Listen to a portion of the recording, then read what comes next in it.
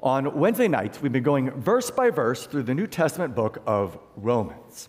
And in the first 5 chapters of this book, Paul has really been hammering home his main point, which is that salvation is by faith and not by works. That salvation is about God's grace, not our ability to keep God's law. But Paul knows that these truths that he's been teaching could be easily misunderstood. And so in chapter 6, Paul stops to deal with an objection that he knew would pop up in people's minds. In fact, if this objection doesn't pop up in people's minds, then we're not preaching grace hard enough. And here's the objection. Well, if salvation is not about how good we are, then does it even matter how we live? If salvation is about God's grace, then does that mean that we can just keep on going living for sin? And Paul's answer is certainly not. Last week, we saw the first reason why we should no longer live for sin now that we have believed in Jesus. And that first reason is because we have died to our old way of living. Tonight, we'll see the second reason why we should no longer live for sin now that we've believed in Jesus. And that second reason is because we've been set free from sin, not to keep living for sin, but instead to start living for Jesus. And so look with me at Romans chapter 6, starting in verse 15. Paul asked the question, "What then? Shall we sin because we are not under law, but under grace?" This is the main question of this chapter. Since we are now under grace, does that mean that we are free now to live a life of sin? Paul's answer begins at the end of verse 15. Certainly not. Do you not know that to whom you present yourselves slaves to obey, you are that one's slaves whom you obey, whether of sin leading to death or of obedience leading to righteousness? Paul says that whenever we hand ourselves over to someone to obey them, that we become that person's slave. In Christ, we have been set free from sin. But when we keep habitually handing ourselves back over to some sin, then we end up being enslaved to it again. Now, you don't have to answer out loud, but have you ever gotten to that point? Have you ever gotten to the point in which you have given yourselves over to some sin over and over so many times that you end up being enslaved to it? Maybe we've handed ourselves over to pornography so many times that we're now enslaved to it. Maybe we've handed ourselves over to fornication so many times that we're now enslaved to it. Maybe we've handed ourselves over to drunkenness so many times that we're now enslaved to it. Maybe we've handed ourselves over to anger so many times that we're now enslaved to it. Maybe we've handed ourselves over to gluttony so many times that we're now enslaved to it. You see, we are so easily deceived when it comes to sin. When it comes to sin, we think that we are the master and that sin is our servant. But actually, sin ends up being the master and we become its servant. We think that we are using sin to fulfill our desires, but actually sin ends up using us to fulfill its desires. We think that we are the ones in control, but actually sin ends up being the one in control. You see, sin always takes us further than we want it to go.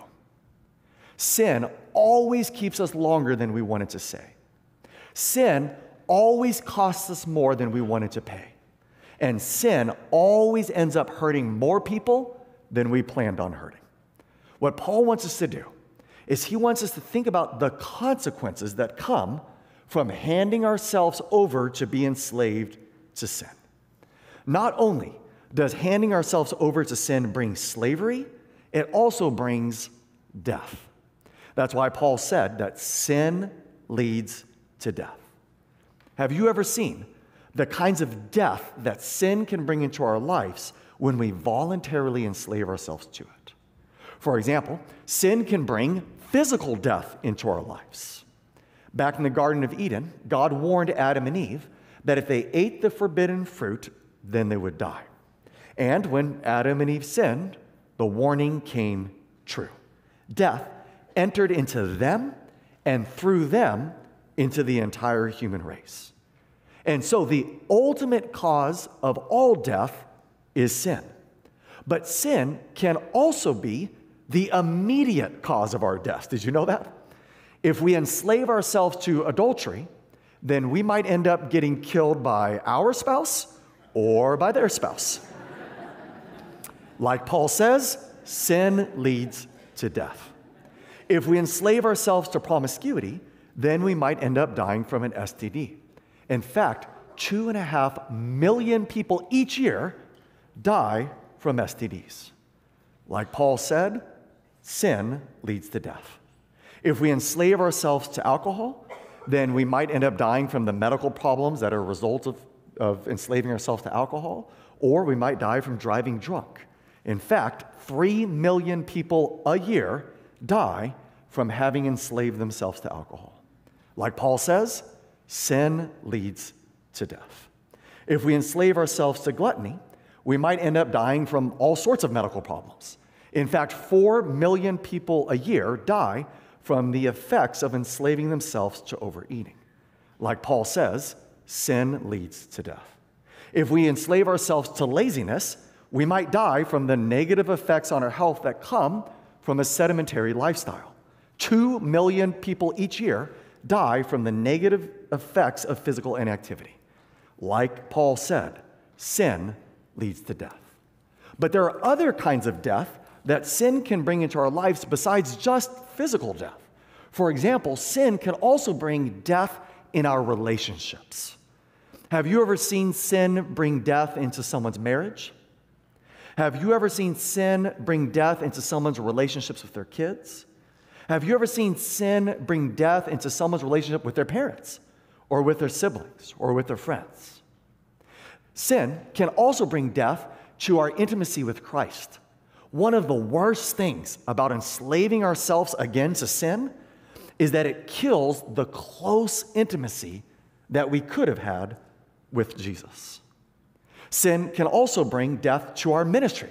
Have you ever seen sin kill someone's ministry? Sin can bring death to a church. Have you ever seen sin kill a church? Sin can bring death to our witness. Have you ever seen sin kill someone's witness? Sin can bring death to our job or to our career. Have you ever seen sin get someone fired or even kill their career? Sin can even bring death to our dreams. Have you ever seen someone's dreams die because of sin? I think now we're starting to see why Paul says that enslaving ourselves to sin leads to death. Now, when we're in the moment of temptation, we don't think about that. When we're in the moment of the temptation, we're fooled into thinking that if we give into that sin, that it will make us feel so alive. But don't you believe that lie. Sin always brings death. Sin always kills something or someone in our life. Don't be fooled. Sin is a serial killer. Sin is a homicidal maniac. Sin is a slave master who always murders its slaves. And so the strong point that Paul's making in this passage is, why would we enslave ourselves again to a master who wants to kill us? Look with me in the next verse, in Romans chapter 6, verse 17. Paul brings some good news. And in verse 17, he says, "But God be thanked that though you were slaves of sin, yet you obeyed from the heart that form of doctrine to which you were delivered. And having been set free from sin, you became slaves of righteousness." Paul says, thank God that when we submitted ourselves to Jesus, we were set free from having to be slaves to sin. But Paul wants to make sure that we realize that we were not set free from sin to serve sin. We were set free from sin to serve Jesus. In fact, Paul says that instead of being slaves to sin, we have now become slaves to righteousness. Now, throughout this passage tonight, Paul is going to talk about how if we've believed in Jesus, then we've become slaves to righteousness, and even Paul talks about that we have become slaves to God. Now, I know that that can sound very offensive to our American ears, especially with the history that we've had in our country. Later in verse 19, Paul is going to say that I speak in human terms. What this means is that Paul knows that using slavery to talk about the Christian life is an imperfect and incomplete analogy. In other words, the slavery that we're familiar with is not a perfect picture of our relationship with God, because the slavery that we're familiar with often involved degradation, dehumanization, fear, confinement, and abuse. And those things are obviously not part of what it means to be a slave to God. But the one point of comparison that Paul is trying to make is true. That when we give our life to Jesus, Jesus becomes our master and we become his servant. And so here's the question. How often do we think about Jesus this way? We often think about Jesus being our Savior, and praise God, he is. But he is also our master. Over the last couple of decades, I got to hear Pastor Roger pray before meals hundreds or probably thousands of times.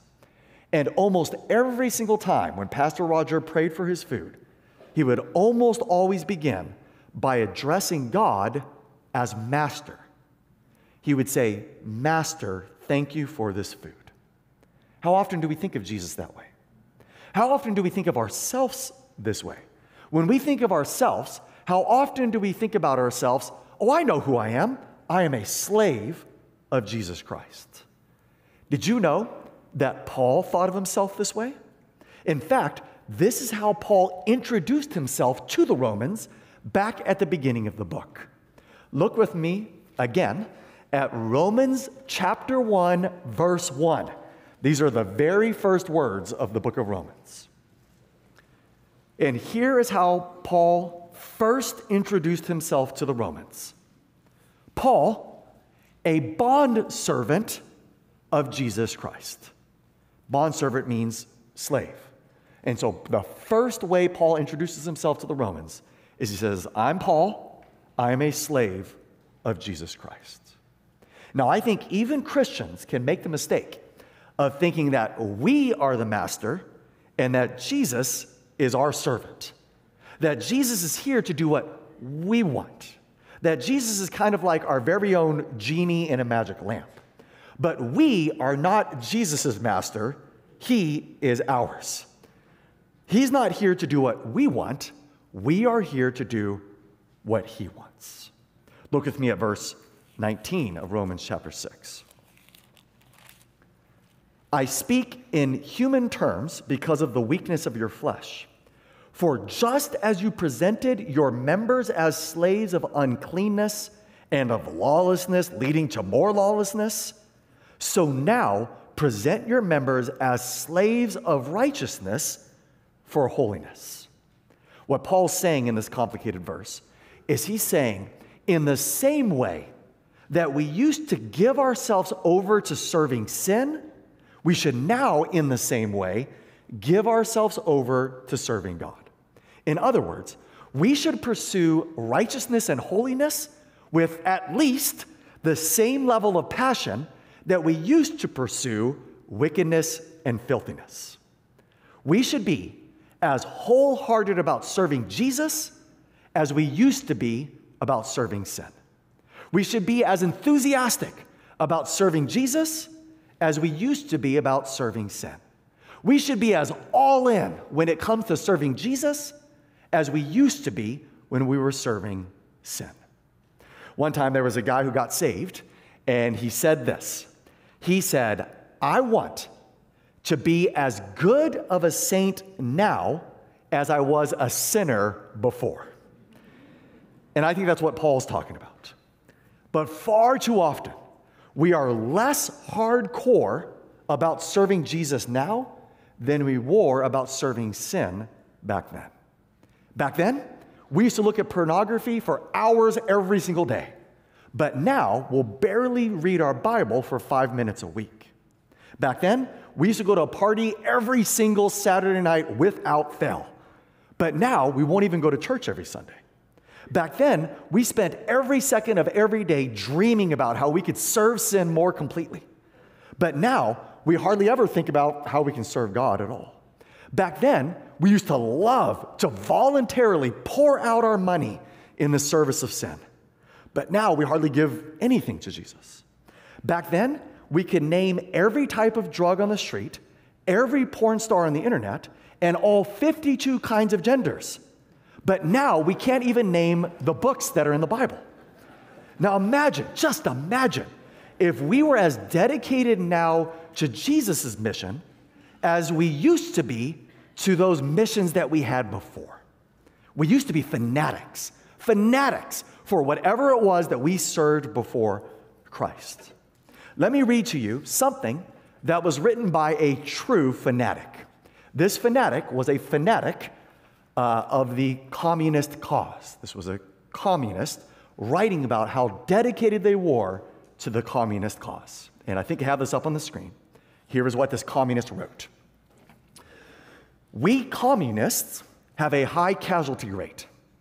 We are the ones who get shot and hung and ridiculed and fired from our jobs and in every other way made as uncomfortable as possible. A certain percentage of us get killed or imprisoned. We live in virtual poverty.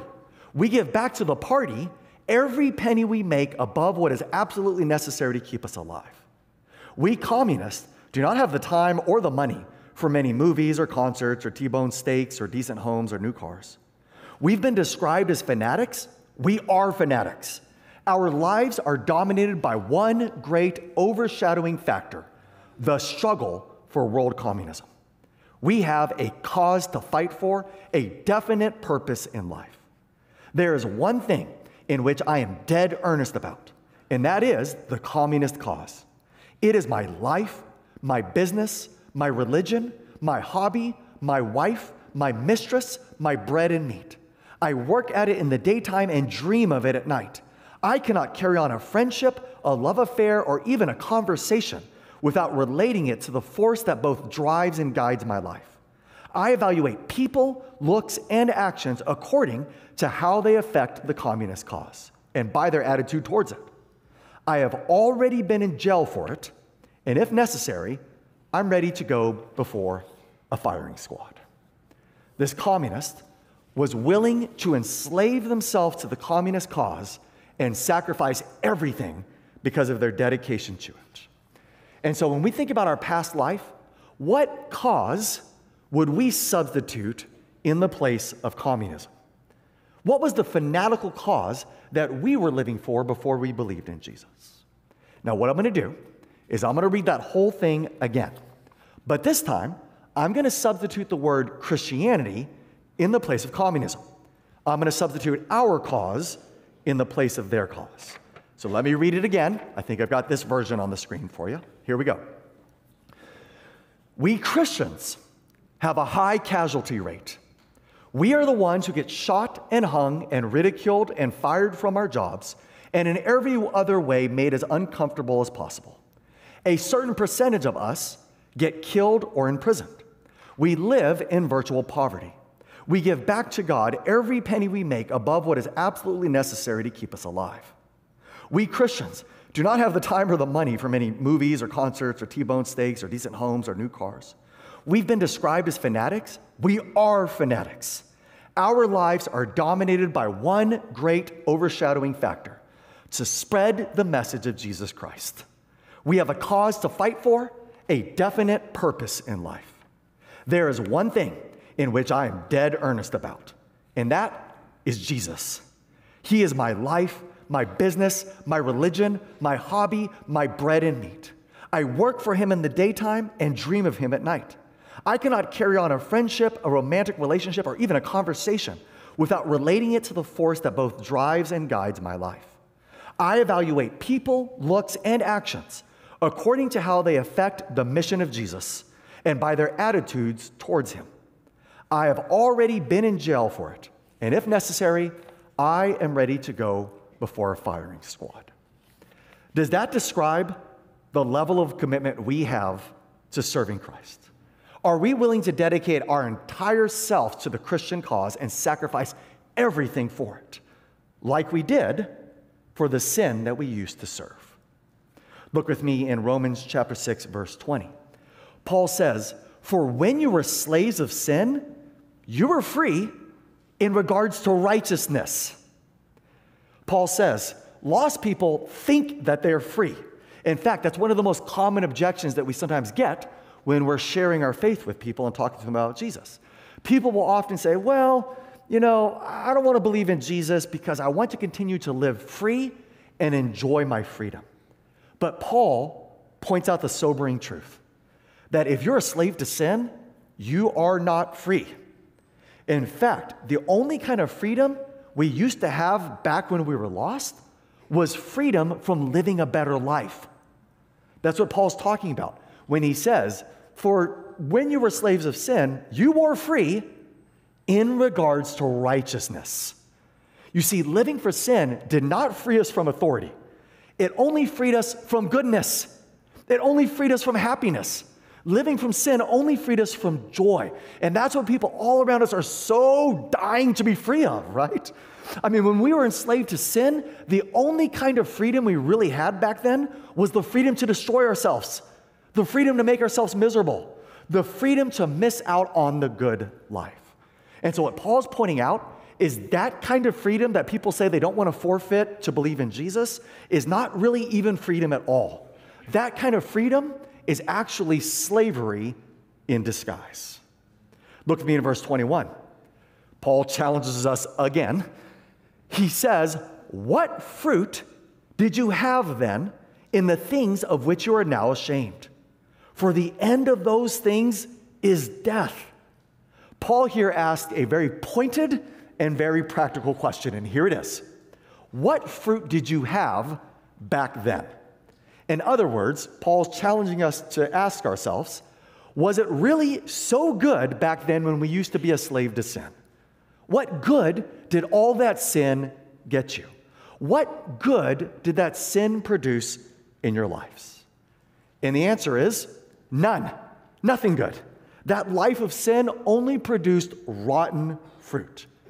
And so what Paul is saying is those things that we're tempted to go back to from our old life are the very same things that we are now ashamed of, that we're now embarrassed about.